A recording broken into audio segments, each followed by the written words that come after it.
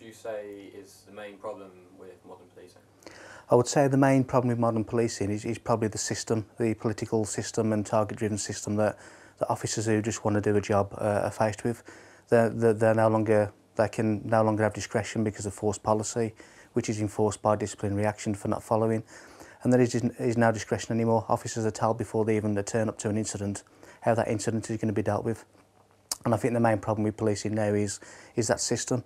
And also the remit for recruitment is basically recruiting people who are not thinking, who are basically just happy to enforce what they're told to enforce. And that is the same from PC level through to sergeant, through to inspector and beyond.